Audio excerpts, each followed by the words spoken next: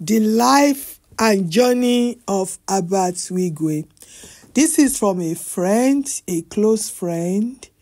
They were close together. They drink champagne together. He was a banker as well, and a member of Redeem, a regional, whatever he calls himself. I'm going to read out what he said. This is allegedly, but you could say it's a rumor, but this looks very real. But it's allegedly anyway, because it speaks from the how to say it. He speaks the truth. If us house is concerned, is very sorry and disturbed that Wigwe go this way, left this world the way he did. Let me read on, and we could judge it together. There's a lot of lessons to be learned from the life of Wigwe, and I want you to watch with open minds. Don't be judgmental. Wigwe was a victim of misleading, victims of lies and deception, and victims of bad company or betrayal. So let's read on. About Wigwe, before this, a lot of names involved.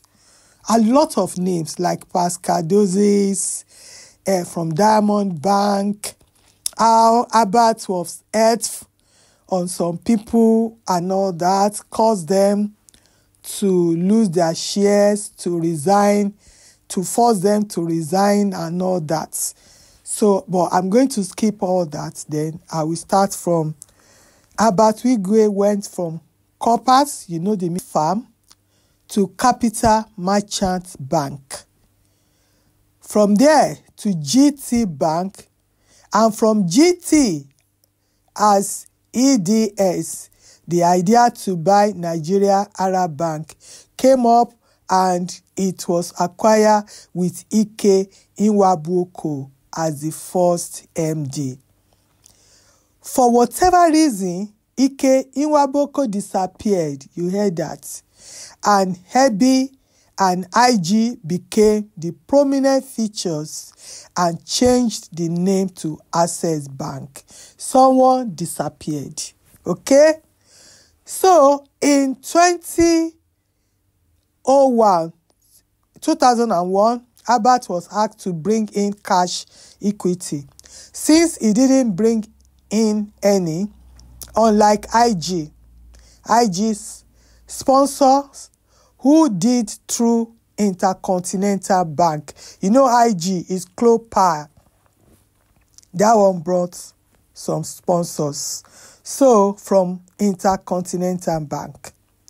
Hebi's father, Shingo Wigwe, was the Deputy General Overseer of RCCG Lagos and City Express Bank, where I was then the regional head. You heard also this person was close to them, to Wigwe family. That's why I said Herbert was a victim. Yes, he was a victim of misleading and deceptions, and I could say bad parenting as well, because his father, his senior brother, they were both in banking sector as well. So this man goes on, was the main banker of RCCG as half of our staff, including both the MDs, Mrs. Shola Adeoti, and the father, Prince Adedoyin, were staunch members of RCCG. So you see the RCCG setting. This person, a regional head, so was the main banker of RCCG. So you heard all that. So he was a senior person there. I processed a share loan of 500 million naira. Can you imagine? For Ebi, and that was his first cash equity injection. In 2007, I was already 2 years in EcoBank and they were not promoting me in line with my performance. And I went to Herbert and IG to hire me because they've already moved on to Access Bank, to own Access Bank. So I hope you guys are following me. So he went to meet them. They waived the interview for me, and we all sat in their office chatting and drinking brandy all evening.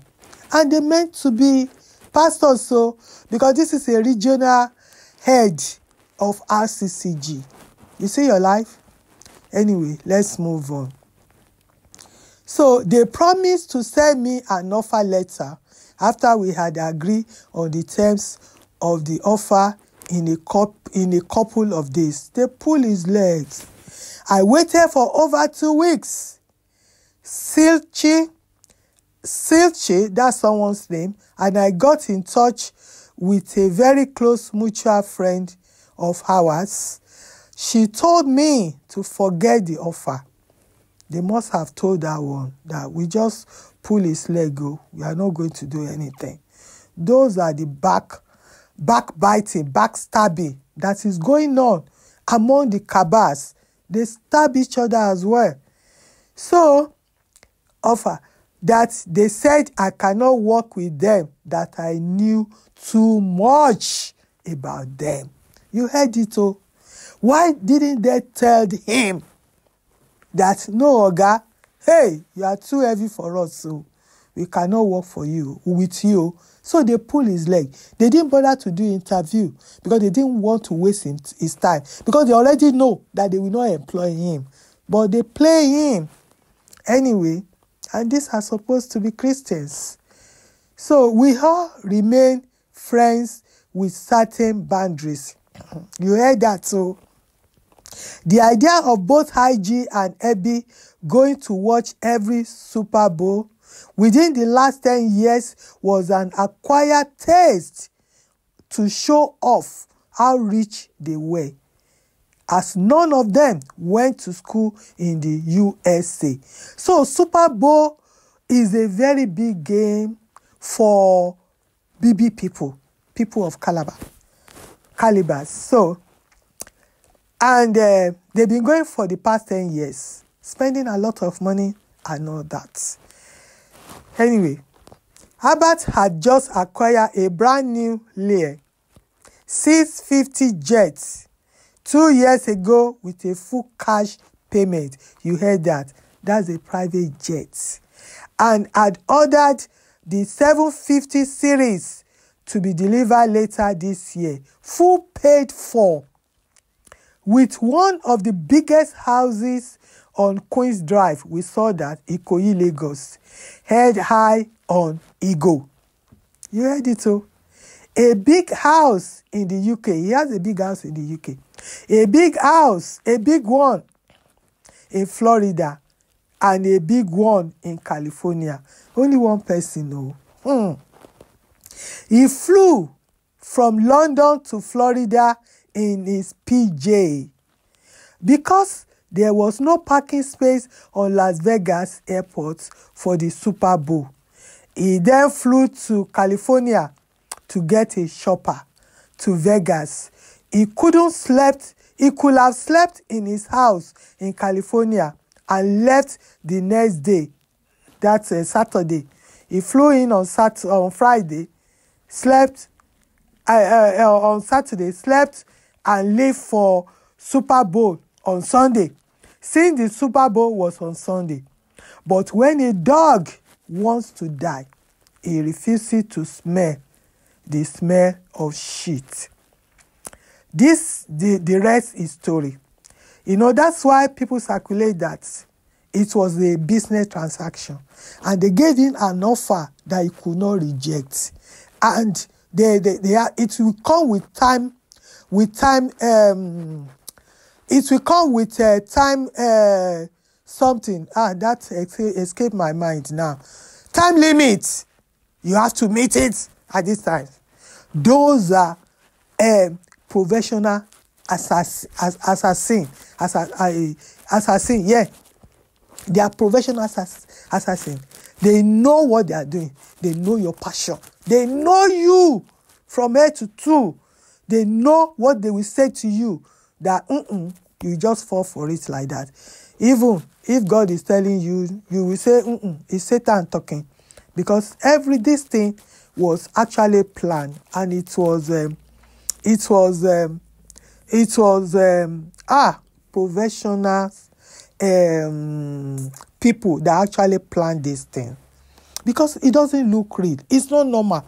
It doesn't make sense in a bad weather with a shopper that have a very bad reputation, flight reputation.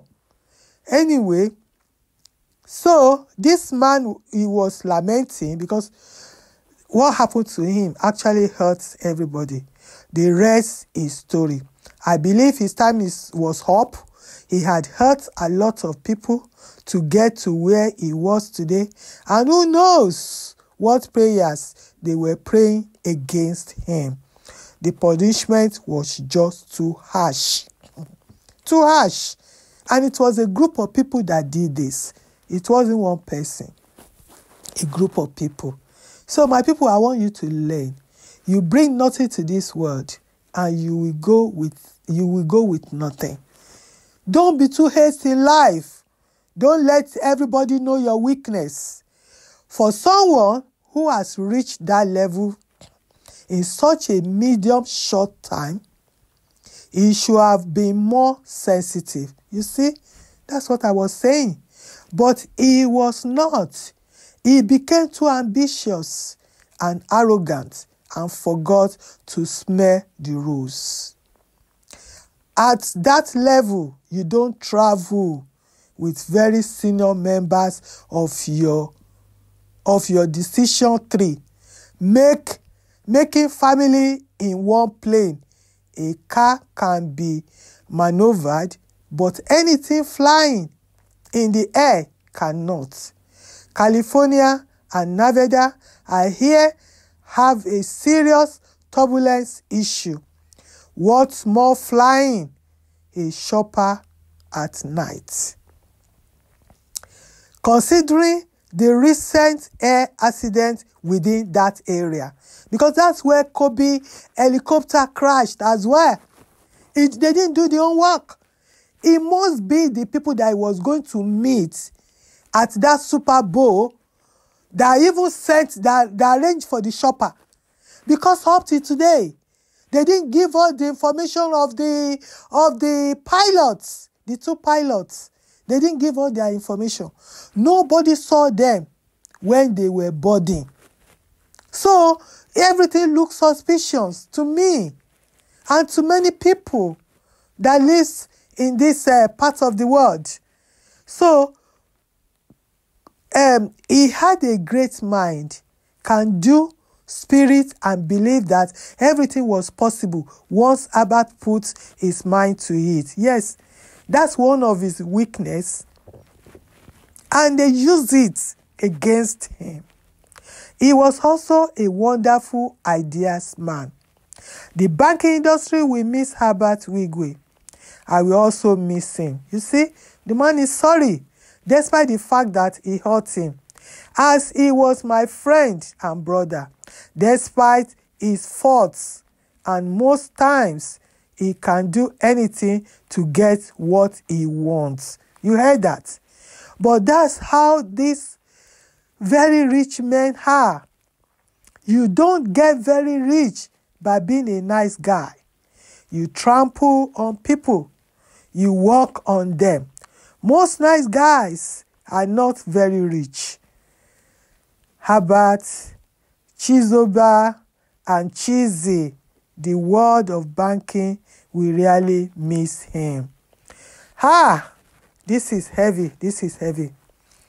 What shall it profit a man to own the whole world and lose his life? I kept saying it, the Anonymous, they told him he got the message.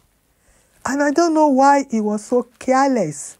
But when everything is concluded in the spirit realm, All these professional assassin, once they're ready for you, hey, they know how to do it. They use your passion. They use. They've been planning this for years, though. It doesn't just happen like that. So it was when they succeeded, the Anonymous must have hacked their whatever and see that this is their next plan, because the hackers are the Anonymous that hacked information of all these great men. They hang around them and all that. So, and that's it. But to me, this punishment was just too harsh. It was just too harsh. And a lesson for us that is still living. Everyone that spent his money with him, they are not betraying him. Everybody have moved on. They have moved on. And their caucus is not even good caucus. All these great men, all these rich and they envy each other. They betray each other.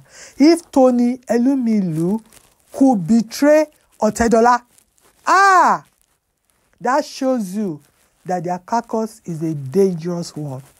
I will see you. I hope you learned something. Don't come here to rain curses or anything. No. I'm just trying to open your eyes, and I want you to learn from this. We have to know that we don't need too much. No, we do not need too much. You are putting yourself in harm's way, because where your own power connection stops, that's where some people starts. So power does not end with nobody. And all these pastors, they will tell you, keep dancing, we are watching your back. Well, it's a lie. See what they are doing to Wigwe now. See what they are doing. They first condemned him. How could you be a serious Christian and be watching Super Bowl on Sunday? Imagine. Now they are saying he doesn't listen to what their Daddy Gio is preaching. What is he preaching? What is your Daddy Gio preaching? Others will bow to you. Okay, since they've been bowed to all of them, everybody exalting him, hailing him, collecting whatever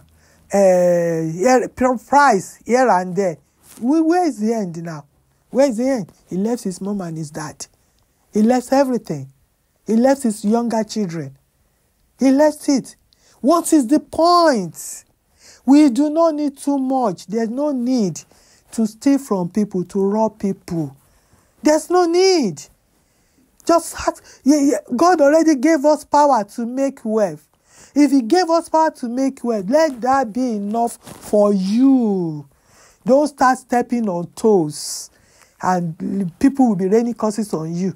They'll be chasing you with all sorts of powers and everything. Curses works. Don't let anybody tell you that curse does not work. Everyone that is cheating, you that is collecting Abraham offering, collecting tithe and offering, even when we've been telling you that tithe and offering is not of God. You are not a Levite. You are not supposed to be collecting it. People don't listen. Anyway, I hope you learned something, and I will see you on my next video. Bye for now. I feel sorry for what happened to Wigwe. Let's learn from it.